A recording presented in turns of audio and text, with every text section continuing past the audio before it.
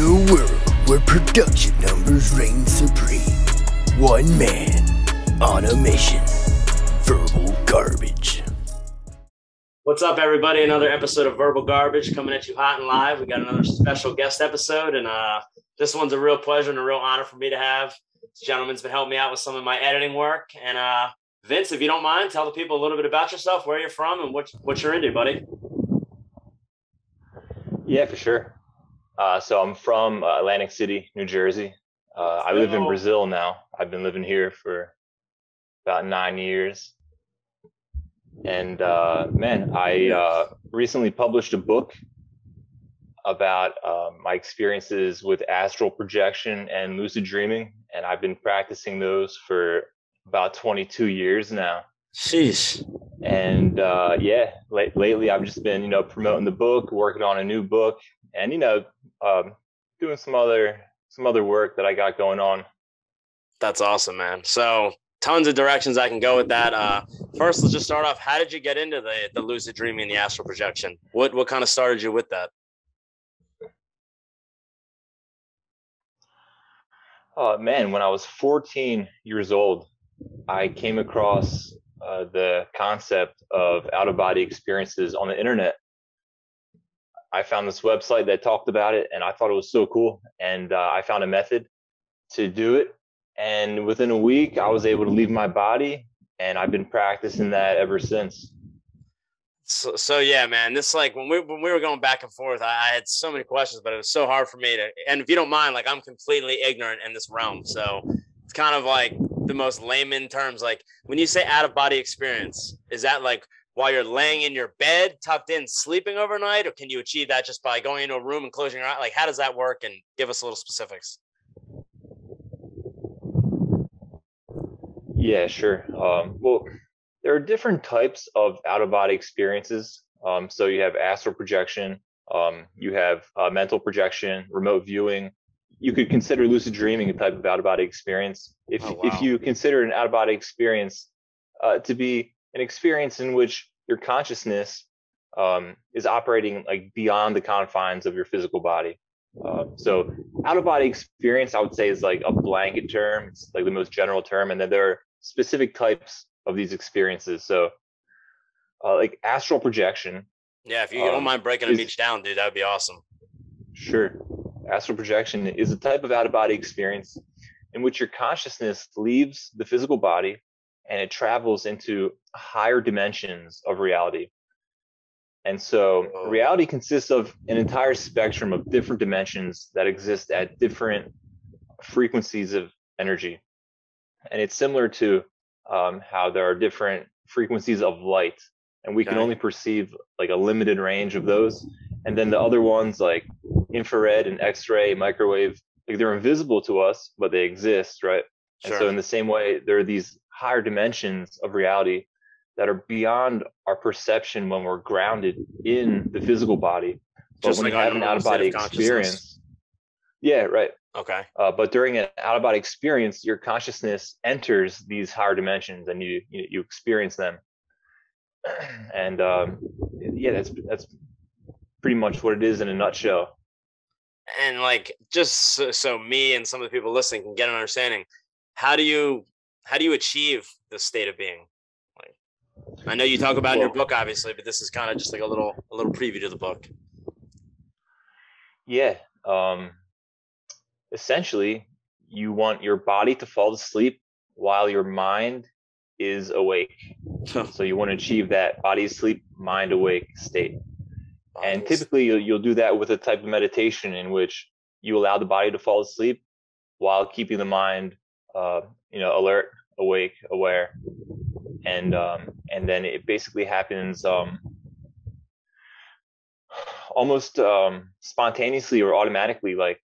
This actually happens every night when we go to sleep. Our consciousness kind of shifts from the physical body into these higher dimensions, but we're typically unconscious for the experience, so we're not aware of it, right? But when you keep your mind awake, you are aware of this process that takes place, and you basically just go for the ride. And there's a lot of very incredible, interesting, amazing, frightening things out there that you can experience and encounter. And my book, I explain a lot of my more profound, interesting, scary experiences, and anything that I feel has some kind of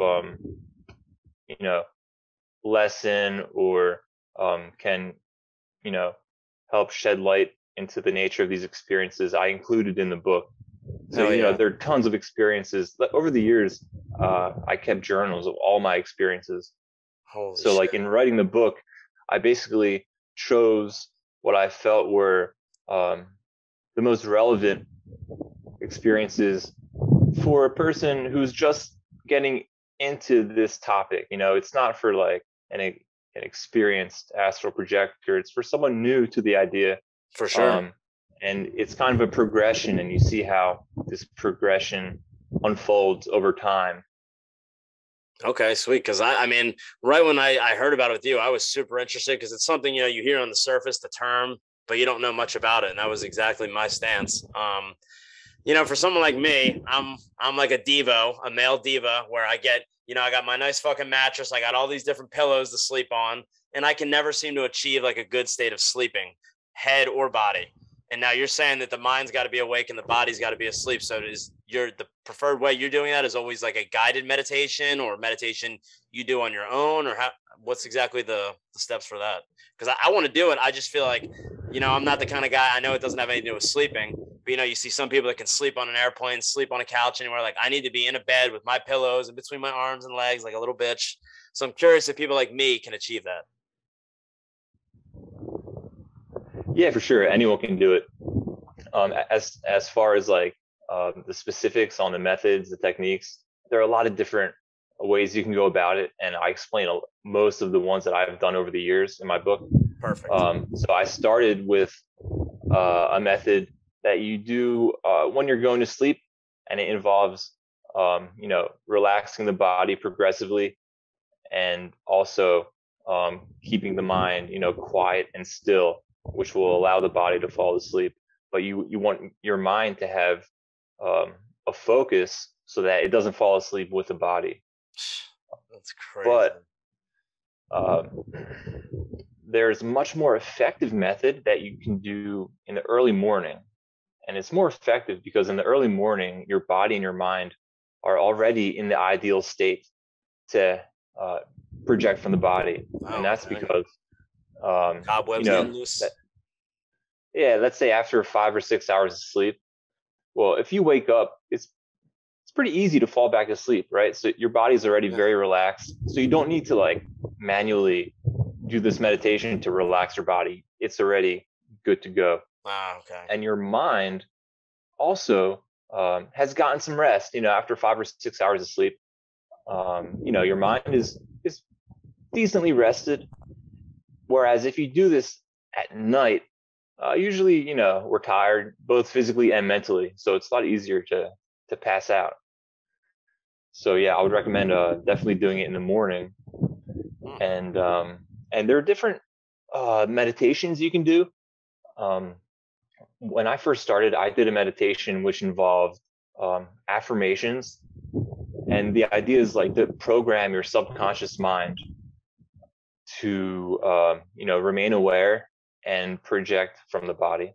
And so you can repeat affirmations like, my mind is awake, my body is asleep, over and over again, things like that. And this method also utilized a third eye meditation. The third eye chakra, typically right between your eyebrows. You focus on that area, and it's said that the third eye chakra acts as like a link to the subconscious mind. So as you state the affirmations, you kind of envision them, you feel them being absorbed into your third eye. And this combination seems to be really effective. I mean, it worked almost immediately for me. And it's been my go-to method over the years. But, over time, it's gotten easier. And so, now, I can wake up and within seconds, I'll be out of my body. So, eventually you don't need to do all of that it gets easier over time. What's up, guys? You've heard me talk about out-of-body experiences, a little mushroom trip, a little bong pack here and there. Well, luckily for you, you can now experience these legally. Astral Projection and Lucid Dreaming by Vince Field is a book out where you can read and delve more into the world of out-of-body experiences and lucid dreaming. Vince has got 20 years experience of doing these crazy, wild things that I have to take mushrooms or smoke 4,000 bong packs of to experience. Meanwhile, my boy uses his mind and his thoughts to take him to dimensions and planets never seen before in person by humans. Check it out on Amazon if you're interested. It's definitely something I'd enjoyed. Astral Projection and Lucid Dreaming by Vince Field. Check it out now. So when you started talking about like the third eye and the chakra and all that, I started wondering, because again, I'm ignorant in all this kind of stuff. Did you have like a temple or like a Sherpa that you learned from or anything like that? Or did you kind of just is this all just you looking it up, reading a couple books or something, figuring that out? Like, how does that all develop? The deep knowledge you have? Yeah. Well, that particular method I found online. Like YouTube and, or just Googling a simple like... Man, the internet's crazy. This was back in 2000, and back then it was like the early days of the internet. Dog. So yeah, dial up, waiting 10 minutes for a website to load. So there wasn't a lot of information out there yet. It was very limited. So I did what I had access to, and it worked. So how crowded would you say this field is? Is there a ton of guys that are writing books about this, or are you kind of a niche market, or what's that like? I think it's getting more popular, particularly compared to when I first started. Sure. There was a handful of authors back then, and now you'll find a lot. But I think in general, spirituality and different types of spiritual practices like this are becoming increasingly more popular. I think people are more and more starting to wake up and like realize like there's more to this life than just like this physical world, and and people want to explore that. And when I was 14, that's what I wanted to do. That's fucking crazy, dude. Yeah, I made it my mission, to do that, and that's what I did. Oh yeah, so good for you, bro. Following your passion. The move to Brazil, is that like to help more with this career and this passion, or was that just like a move that was spontaneous, or you have a Brazilian chick with a fat ass that got you over there? What was the whole storyline behind that? Yeah, my wife is Brazilian, and I met her in the States. We got married and we lived there for a while, and we just decided to move here. And that's awesome. I had visited Brazil multiple times while we were still living in the States. And I really liked it here, man. The lifestyle is really laid back and chill, and people are super friendly. That's awesome. And I don't need to work as much. My life is a lot more easygoing. Yeah, so, the cost of living there and stuff, is it just way more relaxed? You can get by with a lot less. Is that what's going on? Yeah. Man, I'm so fascinated by that. Sure. Yeah, man. Hell yeah. Yeah, things are good here. If not, we would have moved back to the States. But for sure. And you've been there close to 10 years, you said, right? Yeah. All right. So I always talk about with all my listeners, and I'll definitely ask you. The Brazilian Jiu-Jitsu. Now that you're living in Brazil, is that something you've ever thought about getting into? Have you ever tried it? You ever hear about it? You surrounded by that lifestyle? I feel like that would kind of go well with what you're into, Yeah, man, for sure. When I was living in the States, I did Japanese jiu-jitsu. Heyo, okay. And every now and then I consider getting into Brazilian jiu-jitsu here. For right now, I'm doing a little like Muay Thai and boxing. Oh, fuck yeah. But I mean, you would agree, dude. As far as exercise, like martial arts is the way. I try to tell everyone. I'm like, it's not like me trying to tell you to go fight. It's like you learn a skill while you're having fun exercise. You know what I mean? As opposed to running on a treadmill, riding a bike every day. I say that just buying a fucking Peloton. So, but you know what I mean? Yeah, for sure. Awesome. My main exercise over the years has been weightlifting. I've gone through phases where I've been like the Hulk.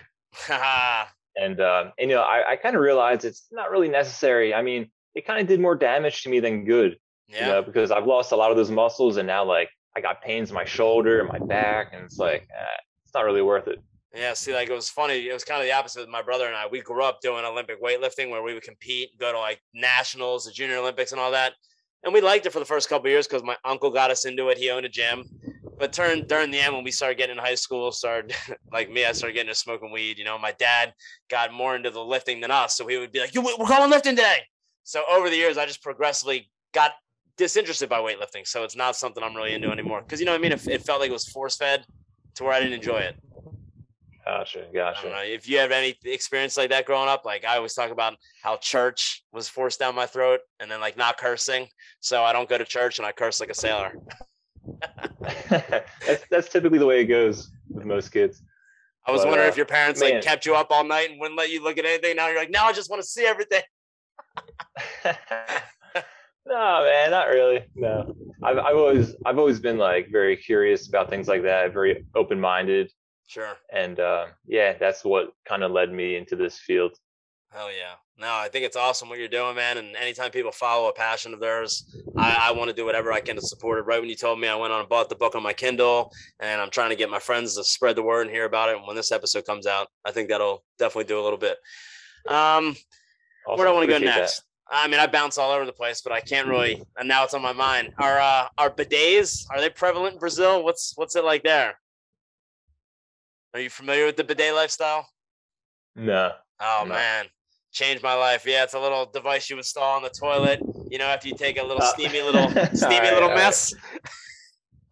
So, yeah, I've been trying to get sponsored by them. I've emailed them a couple times. And, you know, I don't do like TikTok or Facebook. And they're like, you got to get more followers. So, hello, Tushy. I'm coming for you, and I ain't giving up.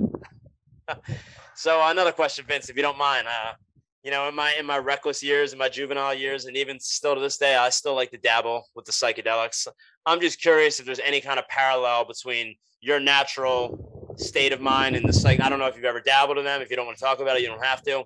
But just talking to people, doing your research, are there any? Because just by listening to you, I mean, I'm definitely hearing some stuff that sounds similar and cool to me, and you know, I don't have to pay for it. So elaborate on that a little. Yeah, for sure. There are definitely some similarities.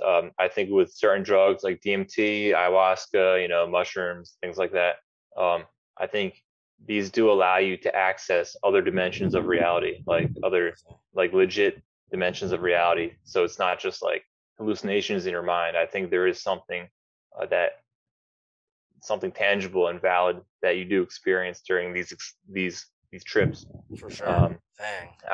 The issue, the main issue that I see is that you don't really have control over the experience. So like you leave your body and, you know, you can come back to your body anytime you want, but, you know, you take a big hit of, you know, DMT and you're out there and you're not coming back until it's over. You know what I'm saying? Have you ever tried? I've never tried. I've never even been able to get it. I'm like, that shit kind of, I've done mushrooms and acid, but DMT, like if I can get a hold of it, I might try and be curious, but I'm just so curious what that's like and what that's about. Yeah, no, I've never done it, but I've heard, I've listened to and read different experiences. And yeah, it sounds ridiculous. I'd honestly be a little afraid to do it just because. So you've heard so like DMT, crazy. It supposedly doesn't last. It's what, between 5 and 15 minutes, right? Yeah, pretty short. What are your out of body experiences? I mean, are you fully in control? Do you determine the length of them, or is it all different? How does that work? You know, a big factor in how long your experience lasts is your state of consciousness and like the strength of your awareness and lucidity. And there are ways to increase and enhance that. So you can prolong your experience with using different methods, different techniques while you're out there, and it'll help you stay out for longer. Does the diet play a role in this at all? You know how like you talk about like, you know, you smoke some weed and then you eat a mango and the acid gets you. Like, is there anything that you can eat before or after this or during to help heighten that? Or are you kind of just in the zone, not moving when it's going on? Do you have your eyes open? Like, yeah. Well, not now. I was like, open your eyes, boy. I'm curious, like, while you're seeing all, is it like eyes open, fully aware, your eyes closed, and you're like? Well, like I said, you need your body to be asleep, right? Your head, mind. So, you know, as far as how your body looks, you're sleeping. You're laying in bed. Your eyes are closed. But when you're out there, you see, you hear, touch, but it's more of like a mental level of experience.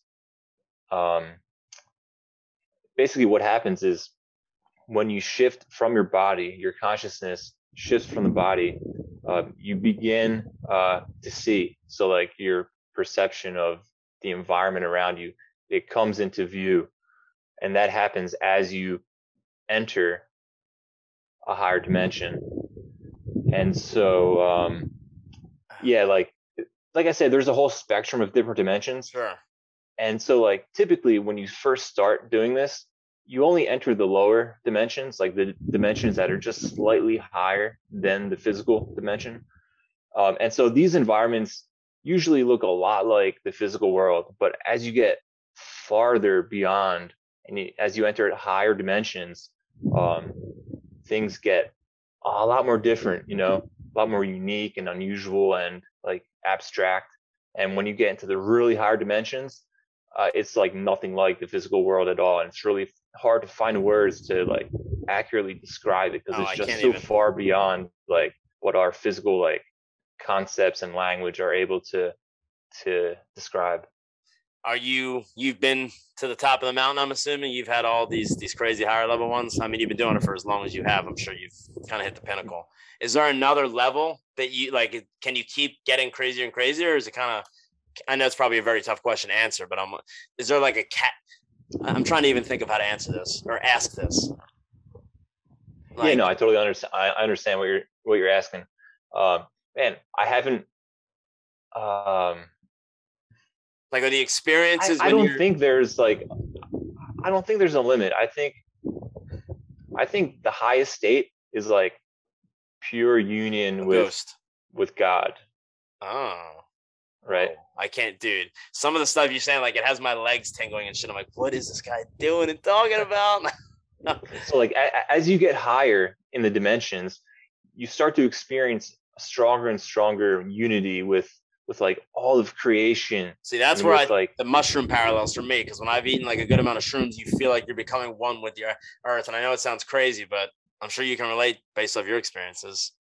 Yeah, for sure. Holy shit. And as you get higher, you also experience like more profound states of love and bliss. And it gets to such a point where you can't really you can't bear it. Like it feels like your identity is like shattering, and it's just sometimes it's too much to hold on to. Like you can't remain in that state for very long. It's Now, when you're experiencing that state and it's getting a little uncomfortable, can you have like a guide there, like someone like your friend just like smack your leg and then your body wakes up and you're out of it? Or like, how do you, can you choose when you want to snap out of it? Do you open your eyes and you're out of it? Like, how does that, I mean, I know you said your eyes. Yeah. It's all intention. It's all intention. So, right, the moment that you're ready to end the experience, it's over. You just have that thought and you're back in your body.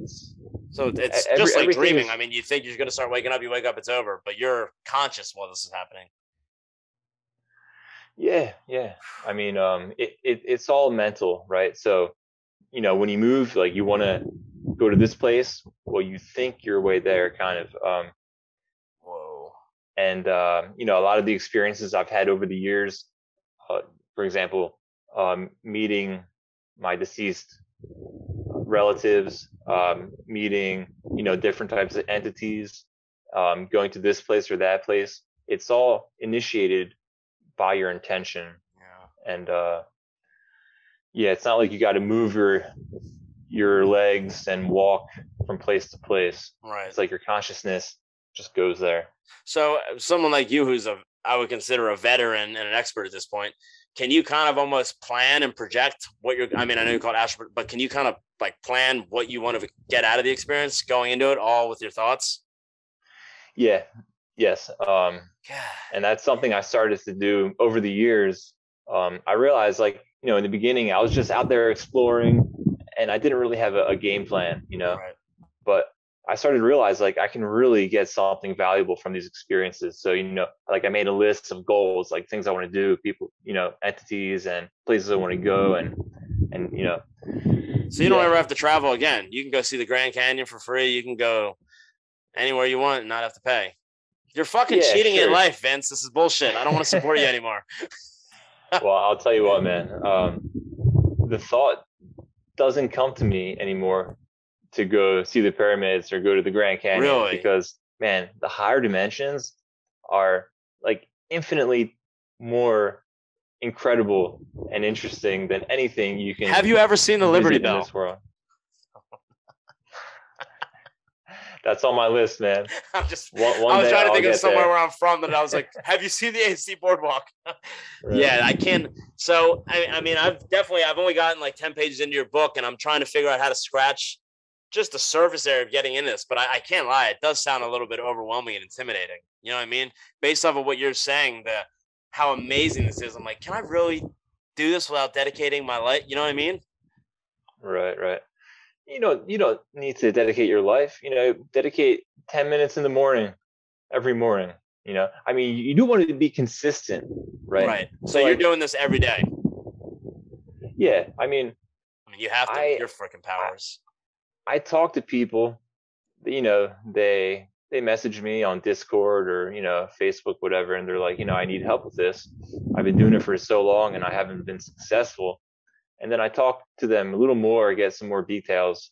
And it turns out like they're missing something. Like there's a formula. Like when I went back and looked at my own practice and to see like why I was so successful, like I realized there were a few like key elements that were present.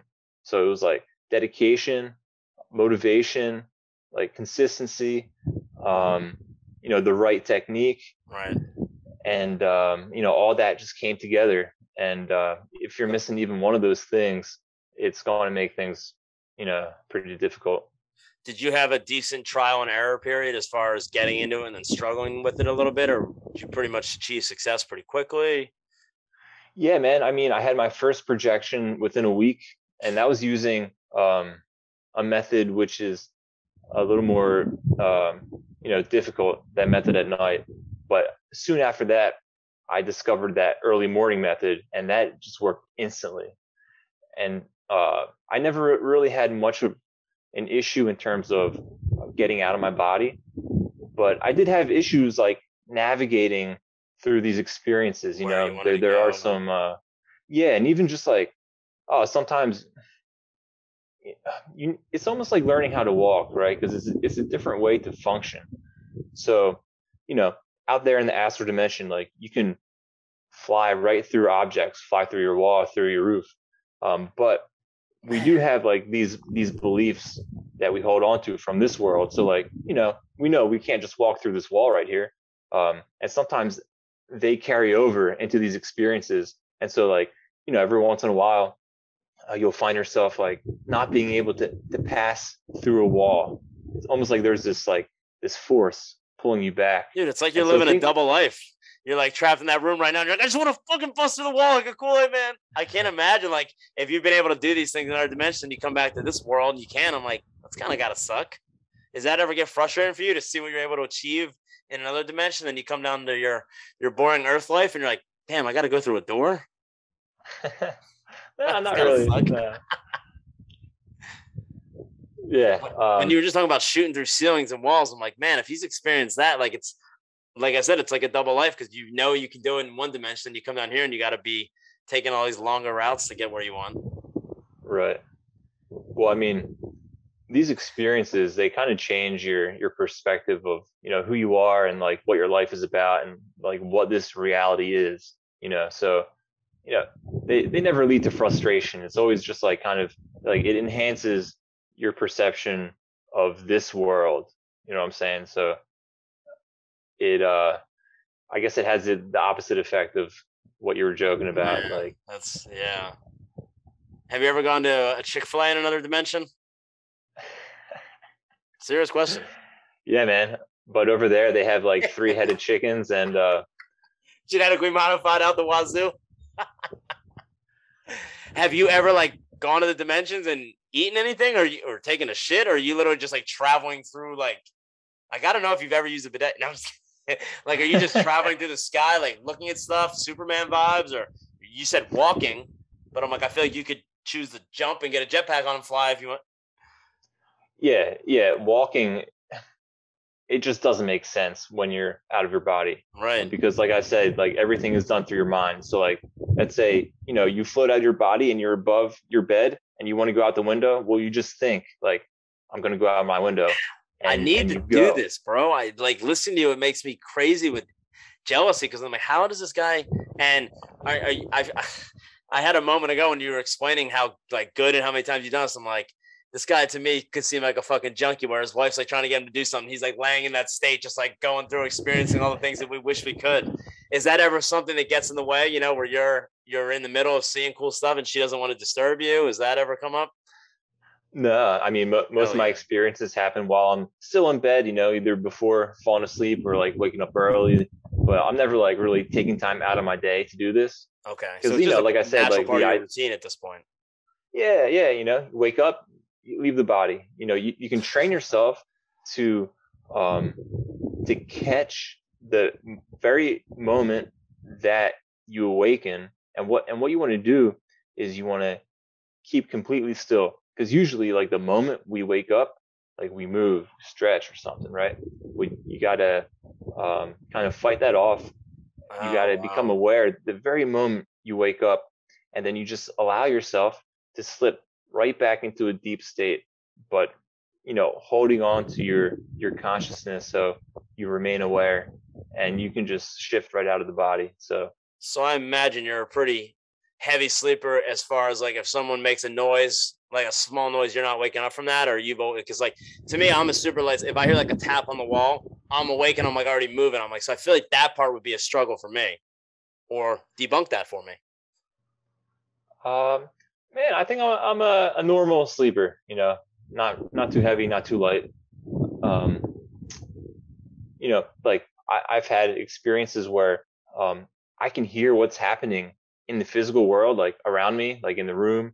But I'm still out of my body at the same time. It's kind of like a dual awareness. And that happens because what actually happens is your consciousness doesn't just leave the body like an empty shell, but it kind of splits off. It like almost like replicates itself, and it projects into multiple dimensions simultaneously. And typically, we're only aware of just one of these level of experiences. But over the years, with different experiments in these states, I've learned that we do actually operate in multiple levels, multiple dimensions of reality at the same time. And you can actually learn to split your own conscious awareness to experience multiple levels of reality at the same time, including what's happening like in the physical world.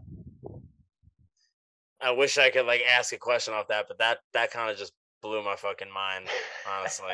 It gets deep, man. It gets really deep once you start to really. Well, that's like I was gonna say what I like doing every night before bed is I love reading. That helps me fall asleep. And I'm like, I was sitting there the last couple of nights trying to read yours, and I'm like, this is so fucking hard to comprehend when I'm trying to fall asleep. You know what I mean? So like, I feel like I got to integrate this into more of like a day reading thing. Because, dude, trust me, I'm not just saying it because you're on here. Like, I wouldn't have had back and forth conversation if I wasn't interested. This is something that's so fascinating to me. But I just feel like that learning curve is a little bit, you know what I mean, a little steep. Right. Yeah, man. I mean, you definitely want to be like awake and have like a good focus when you're reading this. But I did write it for like beginners, the layman's, right? Exactly. That's why I was curious about it, and I'm very interested. And I'm by no means by giving up hope, but I'm just saying, like, I'll usually like watch a little TV and start dozing out, and then I'll put on my Kindle or pick up a physical book and start reading that to help me really pass out. And what I've been doing, I'm like, the problem is I don't feel like, if you're reading a mob or some kind of book like that, which I'm all about, you read it, you forget, you wake up and read the last couple of pages. But with yours, I feel like there's such a concerted effort for me to try to understand it in the first glimpse. So I think maybe I'm trying to overwork myself a little bit in that regard. You know what I mean? Like, have you had other first-time people reach out with success stories already? Yeah, for sure. Definitely. That's freaking awesome. And, it's kind of a progression. Like I introduce the concepts in a progression. So it's not like everything all at once, but it kind of builds upon, as, I basically detail my experiences like in chronological order. And so in the beginning, I didn't have like a fully comprehensive understanding of any of this. Sure. So I kind of explain all of that as I make these, discoveries through my experiences throughout the book. Have your journal to kind of look back on, and then as you progress further, you start looking back on that and seeing how much you've learned. I bet that was really cool to have that. I don't want to call it a guide, but that journal almost was essentially like a rough draft. You know what I mean? Yeah, I mean, I didn't have to write the majority of the book. It was already written. I had to, just organize that. It's so sick. Now, do you have that book written in English and Portuguese, or what was that product? Because you're living in Brazil, obviously. Are you in a pretty heavily populated area with English-speaking people, or did you have how does that work? No, it's only available in English. That's got to be a major pain, right, to get it done, published in another language, or? Man, I did everything through Amazon, and it's actually a very easy process to self-publish on Amazon. Very nice. So yeah, that was pretty simple. And in terms of like Portuguese, I might do you speak it all one day. Yeah, man. I mean, I've been here for 9 years. I was gonna say, I feel like you definitely have. You're probably. Yeah. Did you just learn by talking with your wife, going on the street, and just kind of going out, splitting up these Jersey hands, splitting up on your own and learning like that? You know what I mean? Like you would isolate from her and just go have a conversation by yourself to force it. Yeah, I learned just through experience living here, and it took a while, but I got there. And awesome, I work with translations. I do academic translations. So oh wow, I translate Portuguese to English. Right. I work for like professors who publish academic articles and journals, and my ability to translate from Portuguese to English is much better than my ability to translate from English to Portuguese. So it would be a challenge to write this or translate it to Portuguese, but it's something that I'll consider. I was going to say for future projects, because it doesn't sound like you're going to do one book and be done. It sounds like you're going to keep them going. Is that something you've thought about, or doing like an audio book later on, having like your wife speak in Portuguese or something like that? I think that'd be kind of dope. Have an audio book available. There is an audio book, man. Yeah, you can get on Amazon. Damn. See, I bought the physical book because I feel like I comprehend things when I'm physically reading them as opposed to listening. So that's why I wanted to buy the physical copy of that. And do you do the voiceover yourself? No, I didn't do that. I got to pay someone, or how does it? Well, there are different ways to go about that. You can pay them and you receive more royalties, or you can split the royalties. And I went with that approach. Cool. Hey, it's an experimental process, right? It's your first time doing it. You kind of see what you like, what you don't like about it, and use that for your next time. For sure. Hell yeah. So I hate getting cut off on the end of these podcasts, as I always kind of end it like this. We got about a minute and a half left, so I wanted to give you this time to kind of promote your book, tell the people a little bit about it, where they can find it. Go, buddy. All right, for sure. Yeah, man. Just check out Amazon.com. My name is Vincent Field, and the book is called Astral Projection and Lucid Dreaming: Spiritual Revelations and Out-of-Body Experiences in Higher Dimensions. Wow, you remember all that in one slap like that. It's pretty impressive. And for you guys who didn't hear it clearly, I'm sure you did, but it's Vincent Field, like a football field, Field. And type that in, Astral Projection and Lucid Dreaming. It should definitely come up. Vince, I just want to give you a huge thank you for some of the editing that you've helped me with so far. Your book has given me entertainment, for jumping on such short notice, brother. It was an honor to have you. I hope you enjoyed our time together. And any last words? Yeah, for sure, man. Yeah, thanks for having me on, dude. And man, there's a lot more to talk about if you want to do part 2, part 3. Oh, I definitely do, bro. I want to try to get a little better at this. And when I do, reach out to you and have a kind of a recap session where I come on, you kind of ask me some questions. I think that'd be kind of dope. Nice. Sounds good. Awesome, Vince. Thanks so much again. Thank you guys for listening. All right, bro. Peace.